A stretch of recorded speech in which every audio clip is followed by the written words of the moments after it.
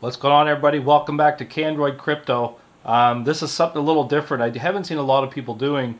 There's a lot of broken graphics cards around, guys. Like, I've been seeing them on Facebook Marketplace and stuff like that. Someone messaged me, or actually I saw their ad, and they had an RX570. This is a 4 gig card, and he messaged me. He's like, yeah, there's something wrong with the card. And then I started talking to him, and he said he was playing around with the card in his rig or in his computer, and he had a metal ring on, and he hit somewhere on the card, and it made a spark, and then it blew it up. So the card no longer works. Hopefully you're going to be able to see the meter there. So this is the broken card. Now this is an RX570 8 gig card I have. It's essentially the same identical card, same layout. On a working card, I'm measuring between the negative and the yellow wires, which is the positive. You can see the resistance of the meter increasing, and this is in K. So this is 5K right now. It's increasing. It's going to go up to about 6K, and it's going to kind of hold in that area, 6 to 6.2K. So this is on a good card. Hopefully you can see it on the meter. Okay, there we go, 5.7. It's kind of slowing down, like it's charging up a little bit. But anyways, we're around 6K, give or take. Now, if I do the same measurement on the non-working card, check out that power line, guys. Completely zero. There is no resistance between the negative and the positive of the card. So this card has a power railing short on it, and I'm not surprised because he hit it with the back of his ring. He obviously blew something up. Now, there's a lot of things. Pretty much everything on that card is tied to the power railing. But what I have kind of pinpointed, there's some capacitors up in here. I'm not sure if the camera's going to see it, but there's a row of capacitors here, which kind of they're going to kind of like stabilize and maintain your voltage on the card. If I check, so if I compare this one, you can see this one climbing on the meter. So that railing, or that power rail on the card, looks good. And if I compare it to the working card, it kind of does the same thing. You can see the resistance is there and it's increasing with the meter, right? Now, the next cap underneath it, so again, it's supposed to charge up like that. Now, on the bad one, you can see it's completely zero again. So there's this whole bank of capacitors, or whatever the output that it is that they're attached to, is completely shorted on this card. So my goal, now whether I'm going to succeed or not, guys, I don't know. My goal is to try to use this as a good card and try to maybe isolate maybe what it is on this card that has failed. Right, let's start taking the card apart. Let's there's 4 spring-loaded screws here on the back of the card. I've loosened them off a little bit. Now that one just jumped into nowhere land. We definitely don't want to lose that.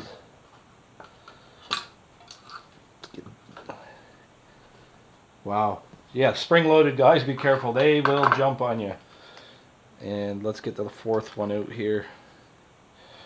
Okay, so I have the 4 screws out that I think secure the heatsink to the card. I have never taken these apart before, but there might be 2 more. No, that's separate. There's 2 more screws here on the RX570 Armor Editions, and those are separate. I do not see any more screws. The only thing I do see is the fan connector. I probably can't get at that just yet. But let's see if we can now separate the card and the fan shroud. There we go. It is separated. And then last but not least,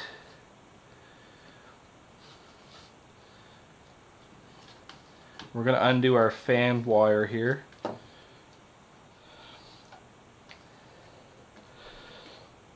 I do not want to break it.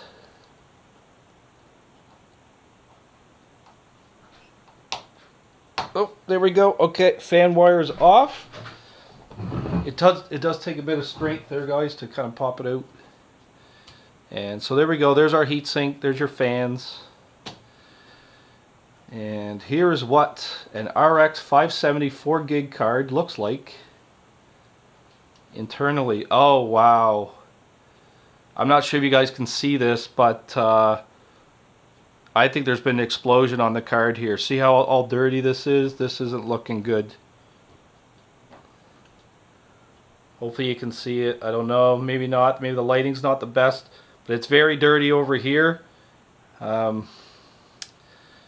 I don't know. I hope something hasn't exploded, but let me dive into that a little bit. But there you go, guys. RX570 4GB edition with the fan and the heat sinks removed. I'm going to try to get this little heat sink off now because I believe all the MOSFETs are under here. And seeing as that the short circuit is right here under this row of capacitors, I have a feeling that maybe the MOSFETs under this heatsink is probably maybe what's the issue, unless the whole motherboard is shot and the chip is blown. Like, who knows? Anyways, guys, I'm going to continue working on this card, but let me get this heatsink off and let's take a look. Let's see what's under there. So after removing this heatsink, guys, we do have an obvious source of, I guess, damage or self-destruction on the card. It's right around the back of the capacitors where the guy hit his ring. It's exactly where he told me he hit his ring. And you could see the explosion mark on the, I guess, on the thermal pads. And it's a little harder to see. I'll try to get it angled in here. But you can see the explosion on the motherboard. It's that chip right there that has the white mark on it. That's just the thermal pad being glued to the chip. And it's exploded through the card. Sorry, I can't get you. It's very hard to get in there, guys, but you can see there has been an explosion on this card.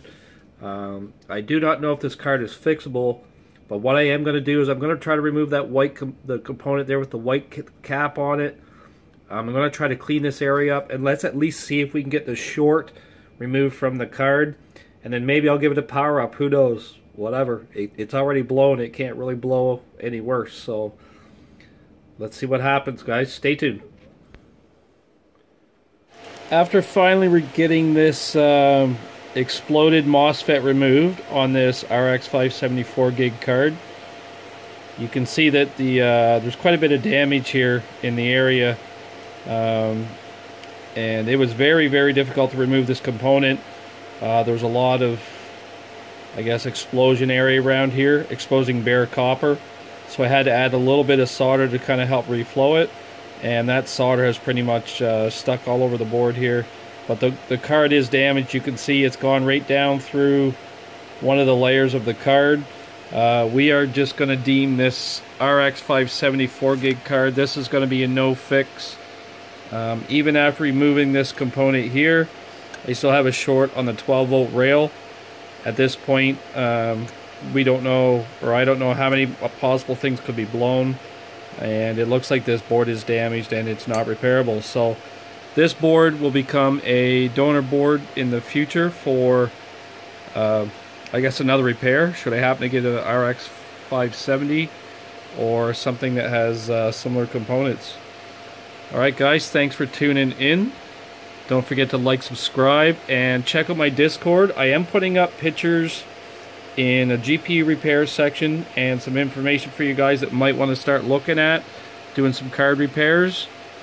And it's not easy, guys. You kind of got to know some electrical stuff. I'm a trained electrical technician, technologist, and yeah, so this card's a no fix. Hopefully the next one's a little bit better. Alright guys, happy fixing and happy mining.